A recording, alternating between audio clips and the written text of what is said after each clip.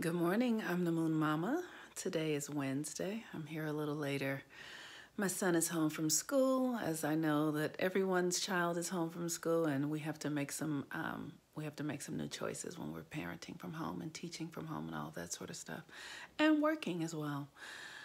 So the Mercury is the day that governs the day, and Mercury is completing the last leg of its shadow in the first degrees of Pisces. And I hope that you guys can feel this energy. All of a sudden, I woke up this morning and I felt really like I was in water, like I couldn't feel the bottom, right? I was just in my consciousness. It was like, oh, I can't get grounded. I can't get centered. I can't, everything's calling for my attention and my energy, and I feel like I have so many things to do. And I noticed that, and I was like, okay, what is this? So I looked and I was like, okay, Mercury just went back into Pisces, and Pisces is the collective consciousness. So we're all in this collective swim together. And the moon is currently in Capricorn. And the moon in Capricorn is about our structures. And we're seeing that our structures are, we are being spread out, and our structures are buckling. Let's just say it like that. Our structures are buckling. So there is a real effort to pull everything back in. And that's what this Capricorn, the moon in Capricorn is. But the thing that's important for us to know, because Mercury has been in retrograde the entire time since February 2nd. Mercury started its retrograde journey February 2nd, the first shadow aspect. And then it went into actual retrograde maybe like on March 3rd or out of, it's whatever the dates are. It's been in retrograde the entire time. And so what that means is whenever you hear Mercury retrograde, they'll say, don't buy anything new during Mercury retrograde. Why? Because it won't last. Don't start a new relationship in Mercury retrograde. Why? Because the relationship won't last. Things that come during Mercury retrogrades are ephemeral. They're literally there to give us an opportunity to learn something. A retrograde means renew, review, revise, right? So the opportunity during this experience of this coronavirus and just this time period is for us to be looking back and seeing what has worked and what has not worked, and be allowing ourselves to make new choices by deep self-examination and self-analysis. Saturn is going into Aquarius in the next several days, and Saturn in Aquarius is going to create a collective identity crisis. I'm sorry, excuse me, is what I would like to call it, a collective identity crisis. And what does that mean? It means that we have to look at who we have been collectively and see how it's working. For instance, in my city in Los Angeles, the homeless population is off the charts. That is a collective creation, something that we are doing together in our city because of the economics, because of the housing and all that sort of stuff. So we're going to have to look at all of these systems and re-identify and revisit and review what has been serving and what has not. Because as Saturn comes into Aquarius, it's important for us to begin to see who we really are. And in our humanity, there's so much about us that we don't know, that we have not explored, that we're not using. For instance, there's this young 17-year-old kid who was on Democracy Now! Who has been tracking the outbreak of this coronavirus since December, right? That's a resource that we're not using, a 17-year-old kid using in a way that really centralizes our strategies and our ability to understand our environment.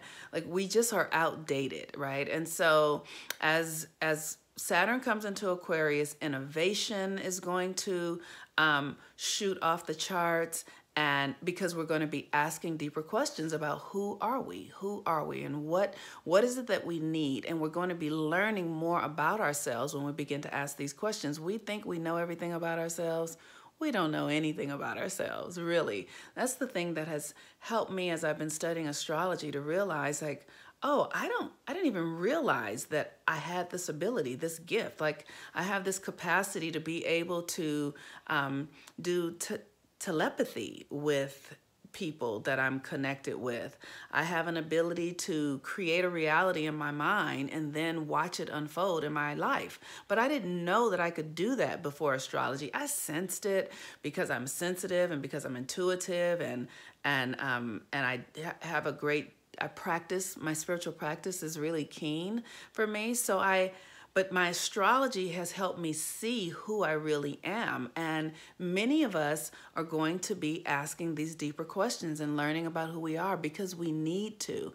In order for us to be able to shift through this from this age of Pisces, which literally ends in the next couple of days, and as the sun moves into Aries and we go through this spring equinox and Mercury ends its retrograde shadow, we are fully stepping into the age of Aquarius.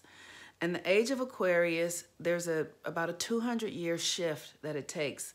But it's literally like the set is going to change. Like if you go to a play and the scene changes and literally they turn the lights off and the whole set, and when you come back, when they turn the lights back on, there's something entirely different, right? That's what we're moving through in our own consciousness. So we have to discover what our new character, like who are we going to be as all these structures change and we do work different and we do government different. Who are we going to be? Like marriage is changing, parenting is changing. What does that mean for us? And, you know, for me, I know that it means that I am much more in tune with nature. I'm much more in tune with my body. I follow the sun. I follow the moon. I use crystals. I drink herb waters. I use oils that help me align my body and align my mind and spirit. I am you know, doing herbs and plant medicines and things like that. All of that so that I can become myself, become who I really am. And so I encourage each of you to begin to ask the deeper questions because we all have to. That's why we're quarantined, right? That's such a Saturn and Aquarius thing. It's so cool, like to come to yourself, to be yourself. And just know that because all of this has been going on in Mercury retrograde, it's gonna leave, it's gonna go. You really don't have to worry. You really can relax. I'm not saying don't be mindful, don't learn and don't learn what you can do to be healthier. Don't make choices that are good for your health and well-being. I'm not saying to be irresponsible. I'm saying don't be worried because Mercury retrograde brought this in and Mercury retrograde is going to take this out. And it's as simple as that. Like that is how it works. So I am the Moon Mama. If you'd like to join the Moon course, I'd love to have you. We're going to be doing the new moon in Aries. That's all about your identity, like you being yourself. Like it's the resurrection, being born again. If you'd like to do a natal chart reading or if you want to check out my Mercury retrograde class that I taught so you can learn how to check that stuff out for yourself, you can. That's a recorded class. You can just go in and get it. It's $9. I can give you the link to it. I've said a lot and I've said it quickly. And we're all on our edge. We all are. And I just encourage you to ask the deeper questions. Who am I really? What am I here for? Does this matter? Do I need this? How should I show up here? You know, what's for me to do? What's for me to leave behind? And then allow yourself to be led. It's time for us to tap into our intuitive gifts and powers, and we're going to need them. How about that? We're going to need them. And if we don't have them and if we don't know how to use them, we're going to suffer. So I encourage you to find ways to do that. All right. Peace and blessings, everyone. I'm the Moon Mama. Have a beautiful day. Bye-bye.